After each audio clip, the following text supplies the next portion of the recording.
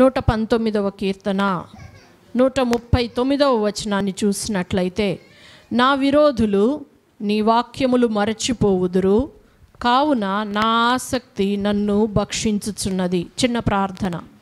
పరిశుద్ధుడా, మీకు వందనాలు. ప్రేమయ్యున్న దైవమా, నీకు వందనాలు స్వామి. ఈ వాక్య భాగంలో నుండి మీరు మా అందరితో మాట్లాడండి స్వామి. మీరు మాట్లాడుచూ ఉండగా వినే చెవిని, గ్రహించే హృదయాన్ని, అనుసరించగలిగే జీవితాన్ని మాకు దయచేయమని, ఫలింపచేయమని యేసు నామములో అడుగుచున్నాము తండ్రి, ఆమెన్.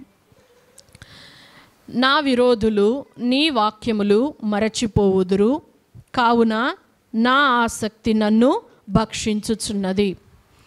ఇక్కడ భక్తుడు చెప్తూ ఉన్నాడు, నా ఆసక్తి నన్ను భక్షిస్తోంది అని చెప్తున్నాడు. ఆసక్తి భక్షిస్తుంది అని అంటే అర్థం ఏంటంటే, నా ఆసక్తి ఎంతగా ఉంది అనంటే అది నేను కుదురుగా కూర్చోలేనట్లు, నేను నెమ్మదిగా ఉండలేనట్లుగా నా ఆసక్తి నన్ను చేస్తుంది అని చెప్పడమేను ఈ వాక్యం యొక్క అర్థం. ఇక్కడ నా ఆసక్తి నన్ను భక్షిస్తుంది ఎందుకు అనంటే, నా విరోధులు నీ వాక్యాన్ని మరిచిపోయారు. మనకి కూడా కొంతమంది విరోధులు ఉండవచ్చేమో, కానీ వ్యక్తిగత కారణాలను బట్టి విరోధులు అవ్వచ్చు. కానీ ఇక్కడ భక్తుడు చెప్తున్నాడు, నా విరోధుల్లో ఉన్న క్వాలిటీ ఏంటి అంటే నీ వాక్యాన్ని మర్చిపోవడం అని చెప్తా ఉన్నాడు.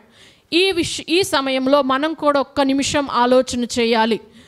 మనకి ఎవరైనా మనం విరోధులు అనుకుంటున్నట్లయితే, వారితో మనం ఏమాత్రము ఏకీభవించలేము అని ఎవరి గురించి అయినా అనుకుంటున్నట్లయితే, మనల్ని తిట్టారనో, మనల్ని అనవసరంగా ఒక మాట అన్నారనో, మనం చేసిన మేలుకు తగినట్లుగా వారు ప్రవర్తించడం లేదనో మనకు వారు విరోధులుగాను, ఇష్టము లేని వారుగాను అయ్యారా? లేకపోతే వాళ్ళు దేవుని వాక్యాన్ని మరిచిపోయినందుకు, దేవుని వాక్యాన్ని ఏమాత్రము లక్ష్య పెట్టనందుకు మనకు విరోధులయ్యారా, ఇష్టము లేని వారయ్యారా? ఒక్క నిమిషం మనము ఆలోచన చేయాలి. ఈ సమయంలో మనం చూసినట్లయితే, కావున నా ఆసక్తి నన్ను భక్షించుచున్నది అని అన్నారు.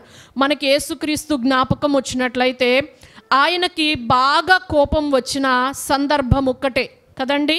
ఏంటి అనంటే, దేవాలయాన్ని, తన తండ్రి ఇంటిని వ్యాపారపుటిల్లుగా చేయడం చూసినప్పుడు, తన తండ్రి ఇంటిని దొంగల గుహగా మార్చడం చూసినప్పుడు ఆయన తట్టుకోలేకపోయాడు. చాలా కోపం వచ్చింది. ఏం చేశాడు? తాళ్లతో కొరడాలను చేసి అక్కడున్న వాళ్ళందరినీ కూడా వెళ్ళకొట్టి, నా తండ్రి ఇల్లు ప్రార్థనా మందిరము, ఇది సమస్త జనులకి ప్రార్థనా మందిరంగా ఉండాలి, కానీ దీన్ని మీరు వ్యాపారపు ఇల్లుగా మార్చారు అని చెప్పి వాళ్ళ మీద కోప్పడినట్లు మనం గ్రహించవచ్చు. అక్కడ శిష్యులు ఏం జ్ఞాపకం చేసుకున్నారు? నీ ఇంటిని గూర్చిన ఆసక్తి నన్ను భక్షించుచున్నది అని 69వ కీర్తనలో చెప్పబడిన మాట జ్ఞాపకం చేసుకున్నారు. అంటే తండ్రి ఇంటిని గూర్చిన ఆసక్తి, దేవాలయాన్ని గూర్చిన ఆసక్తి, సంఘాన్ని, జీవము కలిగిన దేవుడు సంచారము చేసే సంఘాన్ని, సత్యానికి స్తంభమైన సంఘములో ఏదైనా అక్రమము జరిగినప్పుడు వచ్చే ఆ కోపము, అది దైవ చిత్తానుసారమైనదన్నమాట. కాబట్టి మనకి కూడా చాలా ఆసక్తులు ఉంటాయి కదండి. చాలా ఆసక్తిగా కొత్త రకరకాల వంటకాలు ట్రై చేసే వాళ్ళు ఉంటారు కదండి. చాలా ఆసక్తిగా ఎన్నెన్నో పనులు చేసేవాళ్ళు, ఎంతో కష్టపడి ఓపికతో, నైపుణ్యముతో, ఆసక్తితో ఆయా రకాల ఎంబ్రాయిడరీ వర్కులు, ఆయా రకాల వర్కులు చేసేవాళ్ళు ఉంటారు కదా. చాలా ఆసక్తితో, ఓర్పుతో చాలా పనులు చేసేవాళ్ళు ఉంటారు, మనకు చుట్టూ కనపడతారు. అయితే ఇక్కడ భక్తునికి ఎలాంటి ఆసక్తి ఉంది అనంటే, ఆ యొక్క ఆసక్తి వాక్యము మరిచిపోతున్నప్పుడు జనులు కలిగే ఒక ఆసక్తి, అది ఏమాత్రము నిలువనీయని ఆసక్తి. ఇలాంటి ఆసక్తి కూడా మన జీవితంలో ఉండాలి ప్రియులారా. మనము యేసయ్యను పోలి నడుచుకోవాలని, యేసయ్య స్వరూపములోకి మారాలని ఆశపడి మన ఆధ్యాత్మిక యాత్రను మనం కొనసాగిస్తూ ఉన్నాం. మరి యేసయ్యలాగా మనం కూడా ప్రవర్తించాలి కదా. మరి యేసయ్యని వ్యక్తిగతంగా చాలామంది దూషించారు కదా. నువ్వు తిండిపోతోడివి అన్నారు కదా. అలాగే నేను ఏమని చెప్పారు, ఇంకా నువ్వు దయ్యములకు పట్టినవాడివి అని అన్నారు. అలాంటప్పుడు దేవుడు పెద్దగా రియాక్ట్ అవ్వలేదు. మీరు నన్ను అవమానపరుస్తున్నారు అని అన్నాడు, మీరు నన్ను సరిగా అర్థం చేసుకోలేదు అని చెప్పాడు. కానీ ఆయనకు బాగా కోపం వచ్చి తిరుగుబాటు చేసింది మాత్రము సంఘము పాడైపోతూ ఉన్నప్పుడు, మందిరము పాడైపోతూ ఉన్నప్పుడు ఆయన ఆసక్తి ఆయన్ను భక్షించి వేసిందన్నమాట. మన జీవితాల్లో ఇలాగూ మనమున్నామా? ఒక్కసారి ఆలోచన చేద్దాం. దేవుని చిత్తములో నుండి మనం వైదొలగినప్పుడు మన జీవితంలో దేవుని వాక్యం మనలో నుండి దూరమైపోయినప్పుడు ఆసక్తితో మనం ఆయన సన్నిధికి వచ్చి ఉపవాసం ఉండి కానీ కన్నీరు విడుస్తూ ప్రార్థన చేసి మరలా దేవునితో సమాధాన పడిన సందర్భాలు ఉన్నాయా? అలా ఆసక్తి మనల్ని భక్షించిందా? మొట్టమొదటిగా వ్యక్తిగతంగా ఇది దేహము దేవుని ఆలయము, దీన్ని పాడు చేసేవాడు వాడిని దేవుడు పాడు చేస్తాను అని చెప్పాడు. అలాంటి దేవాలయము పాడైపోతా ఉన్నప్పుడు దేవునికి నివాసంగా ఉండాల్సిన ఈ దేహము దయ్యములకు వాసంగా మారిపోతున్న సందర్భంలో ఆసక్తి మనలను భక్షించి వేస్తుందా? అయ్యో, నేను ప్రేమ కలిగిన వాడిగా ఉండాలి, నేను క్షమించేవాడిగా ఉండాలి, నేను ఆదరించేవాడిగా ఉండాలి, నా యేసయ్య స్వరూపంలోనికి నేను మారిపోవాలి, కానీ నా మనస్సు వ్యతిరేకంగా ఆలోచన చేస్తుంది, నా మాటలు వ్యతిరేకంగా ఉన్నాయి అంట. ఆ ఆసక్తి మనల్ని భక్షించి మనం ఏనాడన్నా మన గురించి మనం శ్రద్ధ వహించి ఏమన్నా చేశామా? ఒక్కసారి ఆలోచన చేయాలి ప్రియులారా. యేసయ్య తన తండ్రి ఇంటిని గూర్చిన ఆసక్తి ఆయనను భక్షించింది. దానికి ఆయన ఒక పని చేశాడు. అలాంటి దుష్టమైన పనులు ఆ మందిరములో జరగకుండా వాటిని నిర్మూలం చేశాడు. ఆయన ప్రయత్నపడ్డాడు. ఎవరి కర్మాన వాళ్ళు పోతారులే అని చెప్పి దేవుడు అనుకోలేదు కదా. అంటే అలాగుననే అలాంటి ఆసక్తి భక్షించి వేసే ఆసక్తితో ఆయా సందర్భాలలో పనిచేసిన దేవుని బిడ్డలు ఎంతోమంది ఉన్నారు. మనకు తెలుసు కదా, ఫినేహాసు ఎలా ఉన్నాడు? లేచాడు. ఎలాగూ అనంటే దేవుడు వాక్యాన్ని ప్రజలకు అందించాడు. వ్యభిచారం చేయవద్దు, నా కోపము వస్తుంది అని చెప్పాడు దేవుడు. కానీ దాన్ని వాక్యాన్ని మరిచిపోయి, ఈయన వ్యక్తిగతంగా ఫినేహాసుని ఎవరు ఏమీ అనలేదు, కానీ వాక్యాన్ని మరిచిపోయి సమస్త జనానికి తెగులు రావడానికి కారణమైన వాడిని లేచి ఈట పెట్టి పొడిచాడు. అప్పుడు దేవుడు ఏమన్నాడు? ఏ విషయంలో నాకు కోపం వస్తుందో అదే విషయంలో ఫినేహాసు కోపం వచ్చింది. ఇది నీతిగా తరతరాల వెంబడి ఫినేహాస్కు నేను ఎంచుతాను అని దేవుడు చెప్పాడు. మన ఆసక్తి ఇలాగుందా? దేవుని సంఘములో జరగరానిది ఏదైనా జరుగుతూ ఉంటే ఎవడి పాపాన వాడు పోతాడులే అన్నట్లుగా మనం ఉంటూ ఉన్నామా? ఒక్కసారి ఆలోచన చేయాలి. బయట వాళ్లకు తీర్పు తీర్చడానికి మనకేమీ సంబంధం లేదండి. దేవుని వాక్యం చెప్తా ఉంది, లోకంలో వాళ్ళు జారులనియు అలాగుననే తిండిపోతులని త్రాగుబోతులని రకరకాలుగా చెప్పబడతా ఉంది. కానీ సహోదరులు అనబడిన వారిలో ఎవరైనా ఇలాంటి వాళ్ళు ఉన్నట్లయితే వారితో మీరు సహవాసము చేయవద్దు, వారితో కలిసి భోజనం కూడా చేయవద్దని దేవుని వాక్యం సెలవిస్తూ ఉంది. మరి ఆ వాక్యాన్ని మరిచిపోయి సహోదరులు అనబడిన వారి మధ్యనే అలాగున ప్రవర్తన చేస్తూ ఉండగా, సహోదరులు అనబడిన వారే అలా ప్రవర్తన చేస్తూ ఉండగా మనం సరిచేయడానికి చూసామా? ఖండించడానికి చూసామా? బుద్ధి చెప్పడానికి ప్రయత్నం చేశామా? ఎవడి పాపాన వాడే పోతాడులే అనుకున్నామా? ఒక్కసారి ఆలోచన చేద్దాం. వ్యక్తిగతంగా దేవుని మందిరంగా ఉండాల్సిన ఈ దేవాలయం, దేవుని ఆత్మ నివసించే దేవాలయమని చెప్పబడుతున్న ఈ దేహము, మన జీవితము దేవునికి ఆలయం కాకుండా ఆయా రకాలైన దుష్ట ఆత్మలకు నిలయంగా మారిపోతూ ఉన్నప్పుడు మనం ఎలాగూ ప్రవర్తిస్తూ ఉన్నాం? మన ఆసక్తి ఎలాగుంది? అలాగే దేవుని సంఘము ఎలా ఉండాలో దేవుడు తేటగా చెప్పినప్పుడు, అలాంటి పరిస్థితులు మన మధ్య కనబడినప్పుడు మనం ఎలా ప్రవర్తన చేస్తూ ఉన్నాం? ఫినేహాస్ అయితే లేచాడు, పరిహారం చేశాడు, అది తరతరాలకు అతనికి నీతిగా ఎంచబడింది. అలాగనే దావీదును కూడా మనం చూసినట్లయితే, దావీదు గొలియాతు వచ్చాడు, ప్రగల్భాలు పలుకుతా ఉన్నాడు. ఏమన్నాడు? జీవము కలిగిన దేవుని సైన్యాన్ని తిరస్కరించుటకు సున్నతి లేని ఈ ఫిలిస్తీయుడు ఏ పాటివాడు? ఇప్పుడే వీడిని ఒక్కసారితో చంపి ఇశ్రాయేలీల్లో నుండి ఈ నిందను తుడిచివేస్తాను అని అన్నాడు. అసలు దావీదు వయసు ఎంత? దావీదు బలం ఎంత, దావీదు అనుభవం ఏ పాటిది. అక్కడ ఎంతో ఎక్సర్సైజ్ చేసిన వాళ్ళు ముందున్నప్పటికీ కూడా ఎక్కడి నుంచి వచ్చింది? దావీదుకి ఆసక్తి అతన్ని భక్షించి వేస్తూ ఉంది కనుక దేవుని సంఘాన్ని తిరస్కరించే వాళ్ళను చూసి తట్టుకోలేని ఒక ఆసక్తి ఆ దావీదులో ఉంది కాబట్టే అతడు దేవుని హృదయానుసారి అయ్యాడు. మనం ఒక్కసారి ఆలోచన చేద్దాం. దేవుని సంఘాన్ని వేలు పెట్టి చూపించి తిరస్కారం చేస్తున్న వారి ఎడల మన ప్రవర్తన ఎలా ఉంటా ఉంది? ఒక్కసారి మనము ఆలోచన చేద్దాం ప్రియులారా.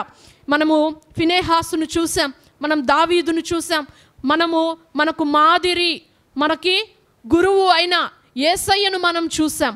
మరి మనం ఎలా ఉన్నామో ఒక్కసారి మనం ఆలోచన చేసుకోవాలి. కాంప్రమైజ్ ఈజ్ ఎ సిన్ అని చెప్పి ఒక భక్తుడు చెప్పాడు. పోనీలే అనుకుంటే గనక అది పాపం అవుతుంది ప్రియులారా. ఎప్పుడైతే 10 ఆజ్ఞల్ని తీసుకొని మోషే కొండ దిగి వచ్చాడో, ప్రజలు చెడిపోవడం చూసి యెహోవా పక్షమున నున్నవాడెవడు నా యొద్దకు రండి అని అంటే 12 గోత్రాలకి విన్నా సరే ఎవరికి వాళ్ళు ఇప్పుడు గనక ఈ మోషే పక్కకు చేరితే ఏం చెప్తాడో, మేమేం చేయాల్సి వస్తుందో అని భయపడి ఆగిపోయారు.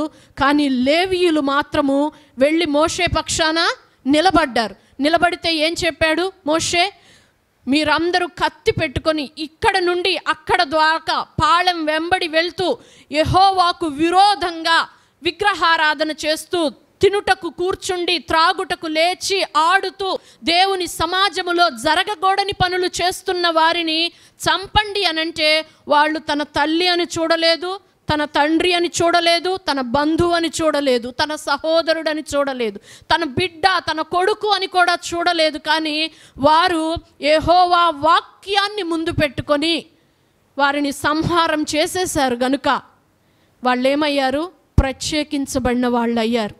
వాళ్ళేమయ్యారు? సర్వ సమాజాన్ని ఆశీర్వదించగలిగే స్థితిలో నిలబడ్డారన్నమాట. ఎక్కడి నుంచి వచ్చింది వాళ్ళకి ఆ యొక్క ఆధిక్యత? వారి ఆసక్తి వారిని భక్షించి వేసింది. ఒక నాయకుడు నిలబడినప్పుడు, దేవుని వాక్యము వినబడుతూ ఉన్నప్పుడు తండ్రి తల్లి బంధువు ఏది కూడా లేకుండా ప్రక్కకు పెట్టి దేవుని వాక్యం కొరకు ముందుకు వెళ్ళగలిగారు గనక ఆ ఆధిక్యతను దేవుడు ఇచ్చాడు. దేవుడు ఆనాడు ఎలా ఉన్నాడో ఈనాడు కూడా అలాగే ఉన్నాడు. యేసయ్య ఏం చెప్పాడు? తల్లి కంటే, తండ్రి కంటే, బంధువుల కంటే, ఎవరికంటే అయినా నన్ను ఎక్కువగా ప్రేమించాలి, అలా ప్రేమించలేని వాడు నాకు పాత్రుడు కాదు అని అన్నాడు. ఇంత భక్తి చేసి తల్లిని ఇబ్బంది పెట్టడం ఎందుకులే అని కాంప్రమైజ్ అయిపోతున్నావా నువ్వు? బంధువులను ఇబ్బంది పెట్టడం ఎందుకులే అని కాంప్రమైజ్ అయిపోతా ఉన్నావా నువ్వు? దేవుని వాక్యం నీకు ఖచ్చితంగా తెలుస్తున్నప్పటికీ కూడాను, దాన్ని పాటించాలి అని నీకు 100% తెలుస్తున్నప్పటికీ కూడాను నువ్వు అలా ఉంటా ఉన్నావా? నీ ఆసక్తి నిన్ను భక్షిస్తే, దేవుని ఎడల నీ ఆసక్తి నిన్ను భక్షించి వేసినట్లయితే నిన్ను ఒక ఆశీర్వాదంగా దేవుడు నిలబెడతాడు. ఫినెహాసు తరాలను దీవించాడండి. ఫినెహాసు తరాలను దీవించాడు. యాజకత్వం అనేది నిత్య కట్టడగా వారికి దేవుడు ఇచ్చాడు. వాళ్ళు నిత్య నిబంధనగా మార్చివేశాడు ఫినెహాసు విషయంలో. లేవీయులను కూడా అలాగే చేశాడు దేవుడు కదా. దావీదుతో ఏమన్నాడు? నీ కొరకు ఎప్పుడూ కూడా నీ తరంలో నుంచి ఒకళ్ళు సింహాసనం మీద ఉంటాడు. తరాల వెంబడి ఆశీర్వాదాన్ని కలగజేసేది దేవుని కొరకైన ఆసక్తి మనల్ని భక్షించినప్పుడే. చాలామందికి చాలా రకాల ఆసక్తులు భక్షిస్తూ ఉంటాయండి. వ్యర్థమైనవి ఎన్నెన్నో చూస్తూ ఉంటాం మనం. యవ్వన పిల్లల జీవితాల్లో వ్యర్థమైన ఆసక్తులు భక్షించి ఏం చేస్తున్నారు? బెడ్షీట్లు ముసుగు వేసుకొని ఫోన్ నొక్కుకుంటా ఉన్నారు. ఎక్కడి నుంచి వచ్చింది అంత ఆసక్తి? ఏం ఆసక్తి భక్షించి వేస్తుంది నిన్ను? అలాంటి ఆసక్తి నిన్ను భక్షిస్తే నువ్వు నాశనం అయిపోతావు గనక. కానీ నీవు ప్రయోజనకరం కాలేవు, నీవు ఒక ఆశీర్వాదంగా ముందు తరాలకు మారలేవు. నీవు శ్రేష్టమైన జీవ గ్రంథములో నీ పేరు వ్రాయబడలేదు. ఎటువంటి ఆసక్తి మనలను భక్షించి వేస్తుందో ఈ సమయాన మనం గుర్తు చేసుకోవాలి. మనం వ్యక్తిగత విషయంలో దేవుని మందిరమైన ఈ దేహం విషయంలో జాగ్రత్త కలిగి ఉండాలి. సంఘం విషయంలో జాగ్రత్త కలిగి ఉండాలి. చిన్న సంఘంగా చెప్పబడుతున్న మన కుటుంబ విషయంలో జాగ్రత్త కలిగి ఉండాలి. లేవీయులను చూపించాం, ఫినెహాసును చూపించాం, మనం యేసయ్యను చూపించాం. కదండి. దావీదును చూపించాం, సమస్త సార్వత్రిక సంఘాన్ని ఏలుపెట్టి చూపించేవారు. కాబట్టి ఒక్కసారి ఆలోచన చేద్దాం, ఫినేహాసులాగా సంఘం ఎడల ఆసక్తి భక్షించే రకంగా మనం ఉంటూ ఉన్నామా? యేసయ్య తండ్రి ఇల్లు పాడైపోతే చూడలేకపోయాడే, నీ దేహం అనే దేవుని ఆలయంలో చూడకూడని వినకూడని కార్యాలు ఇష్టాలు జరుగుతూ ఉంటే నువ్వు ఎలా ఉంటూ ఉన్నావు? అలాగుననే నీ కుటుంబంలో ఎలా ఉంటూ ఉన్నావు? లేవీయులను మనం జ్ఞాపకం చేసుకున్నాం ప్రియులారా. కాబట్టి సార్వత్రిక సంఘమైన సార్వత్రిక సంఘంలో అంటే ఇశ్రాయేలీల సర్వ సమాజాన్ని వేలు పెట్టి చూపి తిరస్కరించే వారితో మనం ఎలా ఉంటున్నాం? ఈ క్షణంలో మనం యోచన చేసుకుందాం, ఆలోచన చేద్దాం. ఆశ కలిగిన ప్రాణాన్ని తృప్తిపరిచే దేవుడు, నీ ఆశ భంగము కానేరదు అని చెప్తున్న దేవుడు. అసలు ఆశే లేకపోతే, నీకు ఆసక్తే లేకపోతే ఎవ్వరూ ఏమీ చేయలేరు ప్రియులారా. కాబట్టి ఈ క్షణాన మనల్ని మనం పరిశీలన చేసుకుందాం.